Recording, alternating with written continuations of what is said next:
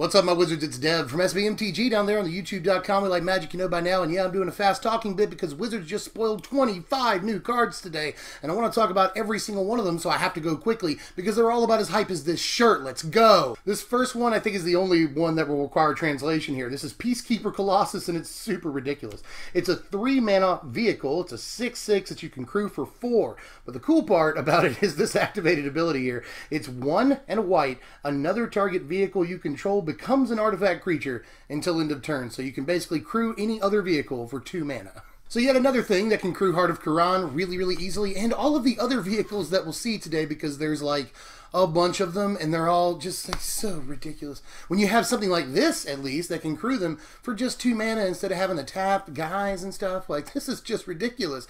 And it does suck that it's like any other one, but you know, if you have 2 of them out at the same time, they can crew each other with their activated abilities. So that's pretty awesome. It's a really good addition that at first I was like, I don't know if this goes in or not, but the more I think about it, yeah, you know, this probably does certainly go in. I mean, it's a 6/6.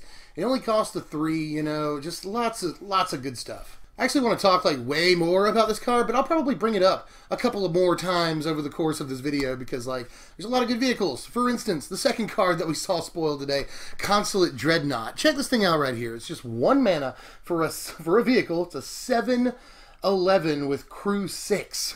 I mean, it's a 7/11, and it's open all day, too. Like, this thing looks really, really good to me. It's just a 1-drop. I mean, it's a 1-drop, and yeah, it looks hard to crew, but we just saw the thing that crews it for 2 mana on turn 4. That's pretty awesome, you know. And we'll see another card towards the end of this video, by the way. I'm going to go ahead and let you know. That looks innocuous, but it also helps crew things, and it gets really nasty. We'll talk about it. But anyway, all I'm saying is that stuff like this is now very easy to crew, and this is only a mana, you guys. Like, and I like this. I like talking about good cards. I know some people are turned off by cards that look really, really good, which I don't understand. Especially when this is an uncommon, and it's never going to get like super expensive to play, and it'll go in like maybe the budget vehicles deck, or maybe even the real vehicles deck. I mean, it's just it's 1 mana. It's 1 mana, you know. But in that deck, I guess you want to do like Thraben Inspector, Toolcraft Exemplar on turn 1, follow up with Heart of Calling or Smuggler's Copter. I mean, there's other stuff you want to do, don't get me wrong, but just 1 mana for a 7/11, you guys. That is, come on. Third card we saw today, this is Foundry Assembler. It's 5 mana for a 3/3 artifact creature. It's an assembly worker, and it's got Improvise. Now here's an interesting piece right here, definitely. I mean, it's sort of got the affinity for artifacts thing going. Improvise is not quite affinity for artifacts. Having to tap them is kind of blah. But still, you know, this could end up costing you basically nothing, you know, if you do it right.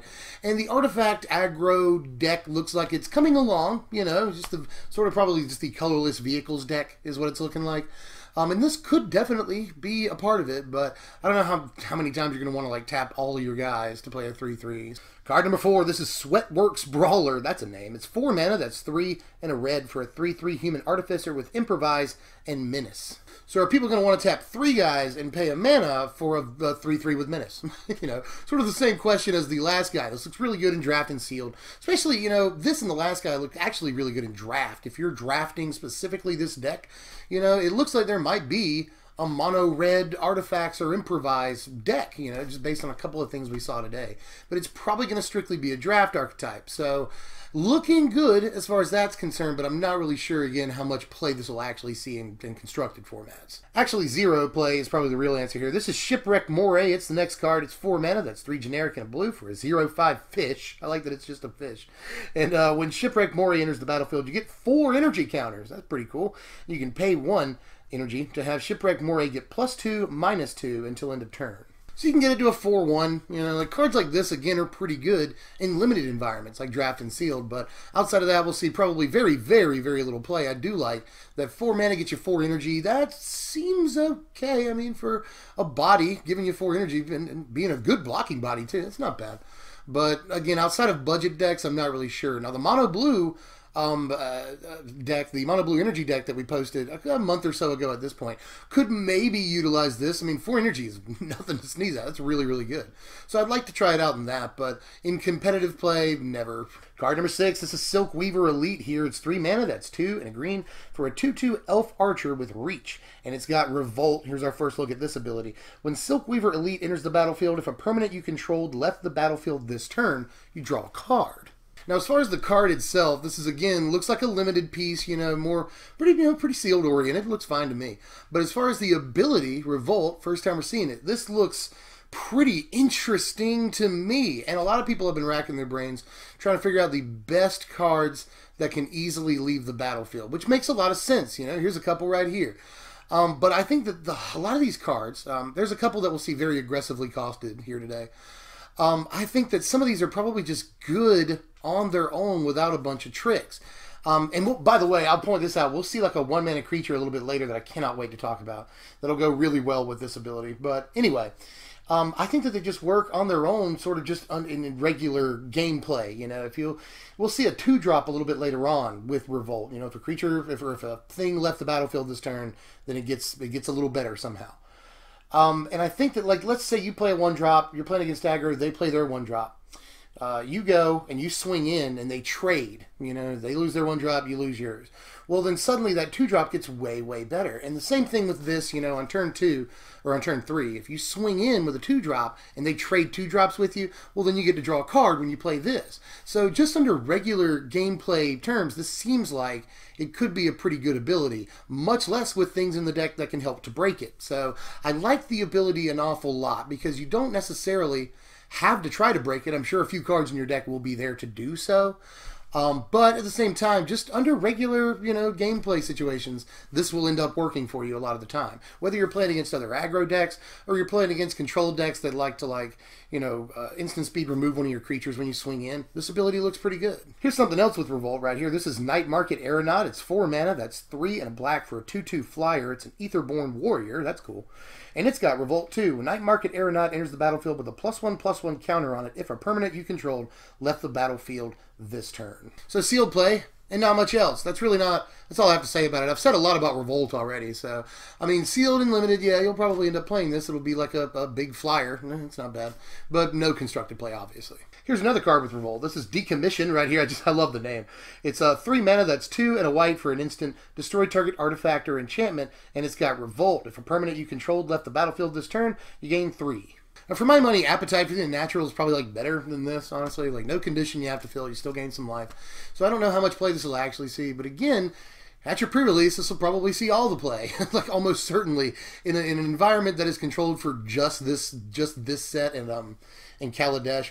When you get this, it definitely goes into your board in sealed or limited, whatever. So do play it in that situation. Now here's an awesome card. This is Whir of Invention right here. It's X and 3 blue mana for an instant with Improvise, and you can search your library for an artifact card with converted mana cost X or less, put it onto the battlefield, and then shuffle your library. It's hilarious. 3 blue mana is a little prohibitive, but look at the stupid thing. It's sort of a Chord of Calling, but for artifacts, and that's pretty good. Not only in the obvious formats like Commander, EDH, yes, obviously in those formats the card is super dope, but even in Standard, this card could actually be a real serious thing, you guys. Obviously, this is a format full of good artifacts. Don't have to tell you that. It's a format full of good artifacts, and a couple of which will probably end up costing a bunch of mana. And we saw a couple in the Invention series that will be in the main set just the other day, and those could, we can go search those up with this. I just don't think that there's going to be a shortage of ideas as far as how to use this card in Standard, so can't wait for that. Really have always liked cards like this. Just say, pay a bunch of mana and go get a thing and put it into play. That's always good no matter what. And if anything, this card will be very important in Commander and EDH forever. So go ahead and pick up some copies when it comes out. Now this is a card I also really like here. This is Sram's Expertise. It's 4 mana, that's 2 and 2 white for a sorcery. Create 3 1/1 colorless servo artifact creature tokens. And you may cast a card with converted mana cost 3 or less from your hand without paying its mana cost. crazy. Like, I like that it's a perfect counterpoint to expertise. You know, that kills a bunch of creatures. This creates a bunch of creatures, and you get a free spell. For just 4 mana, that's really good. You know, at one spot on the curve higher, we have Goblin Dark Dwellers, and we like that card. And I love cards that create a bunch of tokens all at one time. We've got a lot of stuff for that in the format right now that helps a wide board out. So, love everything about this. Even if you just play like a Servo Exhibition off of it, you still get 5 creatures all at one time, so that's really good. Or if you maybe could play like a collective effort off of this, and that would synergize pretty darn well right there. So there's no shortage of stuff in the format you could play, you know, Thalia off of this or something. All of that seems good, so I don't see an excuse not to at least try this card out. And maybe like in the red-white tokens deck that plays like Hamar Garrison and stuff, this also looks good in that. Looks good with Angel of Invention and just blah, like... Gideon, definitely. So yeah, we'll try this card because it looks dumb. This card looks dumb. If this were one of the only cards spoiled today, I would talk for like 5 minutes about it, but we gotta keep going, and so let's talk about Sram himself. This is Sram, Chief, I love this name, Senior Edificer. That's the name. It's 2 mana, 1 and a white for a 2/2 legendary Dwarf Advisor. And he's got, whenever you cast an aura, equipment, or vehicle spell, you draw a card. Sweet commander. Super sweet commander as far as I'm concerned. I mean, you can fill your deck with these all day. And we just saw a bunch of new vehicles today, and there will probably be a few more in the set before all is said and done. So this card looks pretty sweet to me in those formats. But as far as standard's concerned, maybe. Maybe. Now, on turn 2, in these decks, you're going to be wanting to play, you know, you got Veteran Motorist, you got Smuggler's Copter, you got Heart of Koran. I don't know how many 2-drops we can clog into that deck. Honestly, especially considering this is not an artifact like Smuggler's Copter or Heart of Koran, and we're already playing Veteran Motorist. We want to have as many things for like Toolcraft Exemplar on turn 2 as we possibly can. So there are some construction problems with putting this in a standard deck, but I still think that it could end up working. Drawing a card is just always good, and if this thing draws you 2 or 3 cards over the course of the game, then it's done crazy amounts of work for you. So definitely think it could go in as a 2 of, 3 of possibly, and I'd love to try this thing out because in decks like that, you know, Veteran Motorist already helps you scry. Depala is card advantage as well. So something that just straight up draws you cards could really put that deck over the top. When aggro decks get card advantage, it can get really scary. So looking forward to trying this thing out. Now here's a neat piece of removal. This is Fatal Push right here. It's black, just a black mana for an instant. That's cool too, with destroy target creature if it has converted mana cost 2 or less. And it's also got Revolt.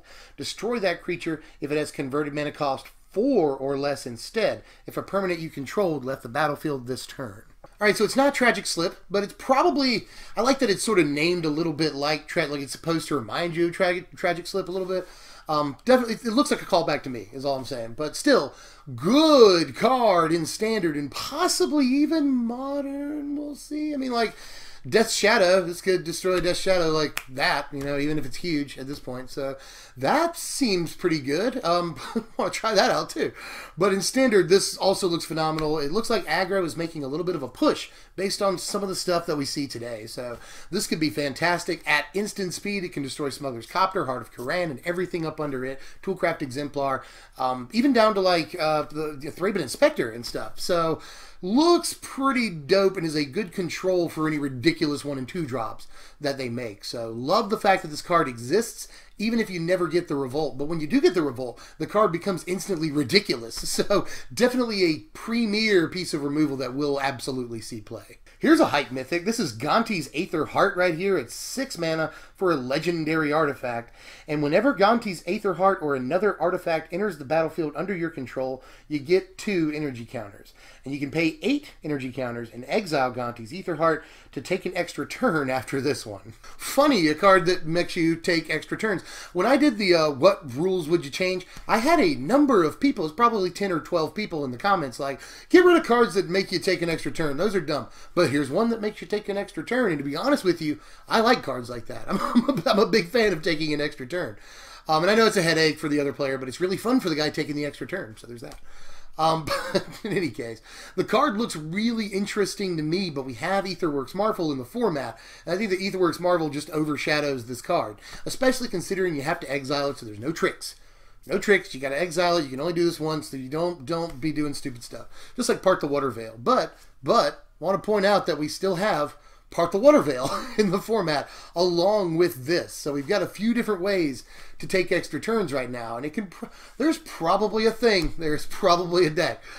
So I like the card. I'm pretty hype about it. In Commander, it could be a thing, obviously. Big splashy artifacts like this usually are. So I do like it, but I'm not really sure of the practical application of it in a constructed format. But we'll certainly see. People always try to make take an extra turn cards work. Here's Greenbelt Rampager right here. Love that name too. It's just a green mana for a 3/4 elephant. Yay, elephant. And it kind of reminds you of a rogue elephant too. But anyway, when Greenbelt Rampager enters the battlefield, you pay 2 energy counters. Now if you can't, you return Greenbelt Rampager to its owner's hand and you get an energy. Now here's an interesting card because Revolt is a thing, you know. You play this and you don't have any energy counters out, then you can instantly get Revolt on whatever you play next. You know, that looks pretty darn good for just the 1 mana. It's also pretty cool with Surge, you know, that's still in the format, just 1 mana. So, you know, you either get the energy counter or you get a 3/4 elephant. I like the fact that this is just 1 mana for a 3/4. That is just stupid. That is ridiculous stats, you guys. 1 mana for a 3/4. And yeah, you'll probably never get this on turn 1, honestly, but you're not supposed to get it on turn 1. You play it on turn 2 or 3, you know. But just 1 mana, just 1 mana. Imagine playing this on turn 3 alongside a hype 2-drop, you know. Just this looks really, really stupid. You know, you play like Servant of the Conduit, and then next turn, boom, you got this guy. So I like that. I like that, like, Harness Lightning, take out a 1-drop or, you know, a one toughness guy, and then next turn you play this dude and you get him. So that seems good. It also seems interesting to play this guy turn 1, return him to your hand, get an energy counter. And then turn 2, you've got a Harness Lightning online that can take out a 4 toughness guy. That also seems like a play to me too. So lots of stuff about this guy. A 1 mana 3/4, like, yes. I was just telling you, aggro seems like it's making a push. This guy's part of that. Really, really, really, really hyped about this creature. Here's Greenwheel Liberator. This is the card I was telling you about earlier, the 2-drop with Revolt. It's 2 mana, 1 and a green for a 2/1 Elf Warrior with Revolt. It's a, by the way, relevant creature type. Greenwheel Liberator enters the battlefield with 2 +1/+1 counters on it if a permanent you controlled left the battlefield this turn. So I talked about this card a little bit earlier. I like the applications of this 2-drop. It's a 4 power creature for just 2 mana, and green already has that in Voltaic Brawler. And interesting, by the way, that the elephant we just saw at 1 mana works with energy. So now the green-red energy deck has a good 1-drop, and or at least a 1 CMC creature, and that works with energy. finish that thought there. And it's got 2 2-drops that can get to 4 power, both this and Brawler. So that deck's looking better every day too. I actually think that this could be a very important card with Revolt for at least budget decks. And we're maybe even seeing like a mono green Stompy deck happening. I hope that's really a thing. So it will be on this channel at least. We're going to try and make that. So like the last couple of cards we've seen, because I like green-based aggro a lot, and they're really hype. This card looks good to me. Speaking of cards that look good to me, there's a bunch of those today. This is Metallic Mimic. This is 2 generic mana for a 2/1 artifact shapeshifter. And as Metallic Mimic enters the battlefield, you choose a creature type. Metallic Mimic is the chosen type, in addition to its other types, but we're not done. Each other creature you control of the chosen type enters the battlefield with an additional +1/+1 counter on it. What? What? Like, what? Like, this is awesome? Awesome for tribal decks, obviously. And there's not a whole bunch of those in Standard right now, but Humans is a thing that exists. You know, we might be able to put together a Dwarves deck, or even an Artifact creature deck. This obviously goes in the Artifact aggro deck. That's pretty stupid, so just... whew, so many good things about this thing, and it goes in like maybe modern decks, maybe even the Merfolk deck wants to try this out. Professor, give that a try. Or Commander and EDH decks that want to play tribal themes. This works in those. Literally any tribal deck can play this thing, and it'll make every creature after it that gets played a little bit bigger. That's so good, and it like works with +1/+1 counter cards, you know. So just like so much good for just 2 mana of any color. So will this instantly change the face of tribal decks in Eternal formats and fun formats like Commander? I think it'll at least try. I think it will at least try. And if we see more tribal themes in Standard while this card is in the format, then yeah, absolutely. And just remember, by the way, Wizards just changed its rotation schedule to allow for things to be in the format longer. Like BFZ and Oath won't rotate when Amonkhet comes out. Those are going to be in this format longer than we expected. So this will be in the format for like forever, basically. So look out for tribal themes, because this thing looks really good in standard if we get that push for tribal. But outside of standard even, this looks super hype. Just, again, just to sum it up, any tribal deck at all can play this. At all. That's good. Here's Aeronaut Admiral right here. This is 4 mana, that's 3 and a white for a 3/1 human pilot with flying, and vehicles you control have flying. Bomb and draft, bomb and sealed. You play this all day, the thing looks ridiculous, but constructed play, not so sure about. Our 2 big vehicles that we're really looking to play right now, Heart of Kiran and Smuggler's Copter, already have flying. And like Skyship or Sky Sovereign, that already has flying too. So in some of those decks, not really sure how impactful the card will be. You know, or sealed in draft, yes. Every day, play it. As soon as you get it, Windmill Slam, do it. But in constructed formats, 4 mana is a little bit too much for something that only gives a couple of your vehicles an ability they didn't already have. Rounding third right now, we're in the home stretch. This is Winding Constrictor, and it looks fun. This is a green and a black. That's 2 mana for a 2/3 snake. And if 1 or more counters would be placed on an artifact or creature you control, that many of those counters plus 1 are placed on that permanent instead.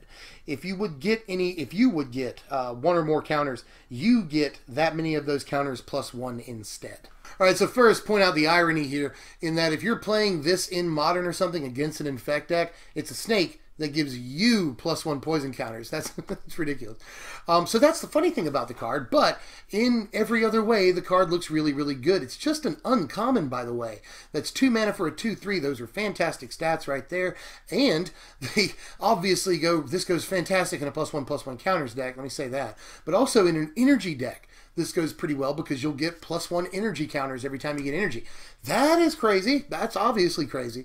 And the funny thing is, by the way, I was just toying last night with writing out a green-black Aetherborn Marauder deck that just puts all the +1/+1 counters on Marauder and swings in with haste. I was working on that last night, and this obviously could go pretty well in that deck too. So really like it a lot. You know, I like the stats on it, like the aggressive mana cost, like the fact that it works with like +1/+1 counters, energy counters, charge counters, all kinds of stuff, you know. So looks pretty stupid to me and will at least get played on a budget level on this channel. I can't wait to try and play with this card. It looks fantastic. Here's a card I alluded to earlier in the video, like at the very beginning. This is Siege Modification. It's just 3 mana. That's 1 and 2 red for an enchantment. It's an aura. And you can enchant a creature or a vehicle. And as long as enchanted permanent is a vehicle, it's a creature in addition to its other types. You don't have to crew it. An enchanted creature gets +3/+0 and first strike. Alright, so again, looks innocuous. When I first saw this, I was like, yeah, you know, it's good. And then you read it again, and you're like, whoa, what? Like, okay, so on third turn, I can have a 6/3 Smuggler's Copter with first strike that can loot when it swings in. Or I can have a 7/4 Vigilance Flying Heart of Kiran.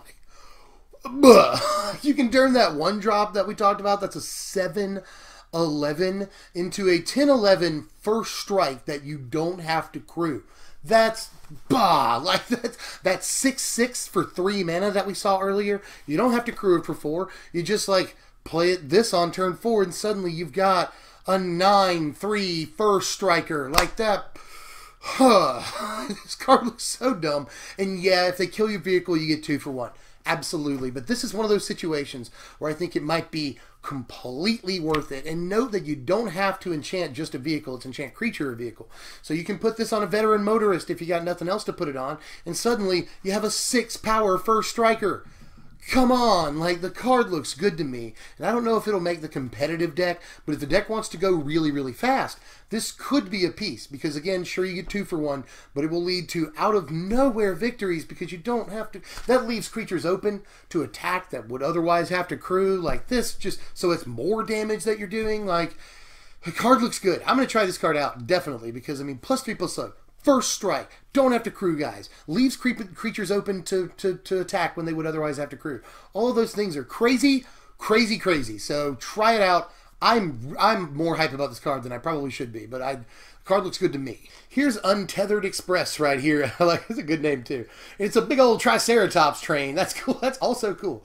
It's a 4 mana for a 4/4 vehicle with trample, and whenever Untethered Express attacks, you put a +1/+1 counter on it, and you only crew it for 1. This is something else that I'm not sure will make the competitive vehicles deck, or at least the red-white vehicles deck. It could be in the just straight up vehicles deck, you know, or maybe the mono white or mono red. I think that there's going to be a case for that. Either a mono white or a mono red just vehicles deck. That could be a thing too. And this is not actually so bad. Sure, it costs 4 mana, it's only a 4/4, but as soon as it swings in, it'll become a 5/5. So a 4 mana 5/5 looks a lot better, and it's got trample stapled on. And the best thing about it is it only crews for 1. So like a Thraben Inspector can crew this, no problem, you know. Just a token can crew this, servo or something, easy. And it gets counters, that's pretty cool too. So the longer you have it out, the better it gets. This thing can become like an 8/8, you know. So do think that the card is designed very well, but as far as constructed play, I'm not too sure about it. Now, I'll say this one more time. In Limited, you get this in Sealed or Draft, so slam it. Slam it on the table. It's a good card. This is a long video, but this is the last card right here. I just reloaded the page to make sure. This is Free Jam Regent. You get free jam. That's awesome. He's a 6 mana. That's 4 and 2 red. 4/4 dragon with improvise and flying, and you can pump a generic and a red into him to have him get +2/+0 until end of turn. Now this looks intro packy, but this is the reason that I just said there may be a mono red vehicles or a mono red artifact deck, because this guy, like, again, I don't know if he's really intro packy. The improvise means that you can play this guy for 2 mana. 2 mana. So, you know, earlier I ditched on improvised a little bit. You know, I said that maybe I don't like tapping guys and all that, but with like mana rocks or something, you could get this guy out pretty easily, and a couple other artifacts. You know, you could play this guy like turn 4 pretty easily, I would say. And he's a 4/4 flying. That's pretty good. You know, he's got a pump ability. I don't think he's the best thing in the world, but I think in the mono red artifacts deck, you could definitely make a case for like a 3 or 4 of this guy. And I'm going to try it out in that. You know, I've been trying to build the mono red artifacts deck for a while, but it seems like it was missing a couple of pieces. And this is definitely a piece that could go into it. I want to try it out. But again, I can't be sold on it yet. Not quite yet. It's got decent stats, but if it were 5/5, I would probably say all day. But 4/4 that you can pump is a little different, but we'll try it. We'll try it. I'm very, very interested in a card that you can play for just 2 mana. You get a 4/4 flyer. But we've already got Heart of Quran. Jokes. By the way, it's worth pointing out that Heart of Quran will be a big card in this format, so people are going to be looking to take out 4/4 flyers, whether it's with Grasp of Darkness or Plummet or Clip Wings or whatever.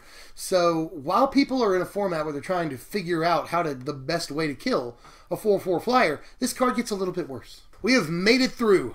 That is all the cards for today, or at least for now. If they release more cards at midnight like they sometimes do, then I'll try to get back on and talk to you guys. But that is all for now that I want to talk about.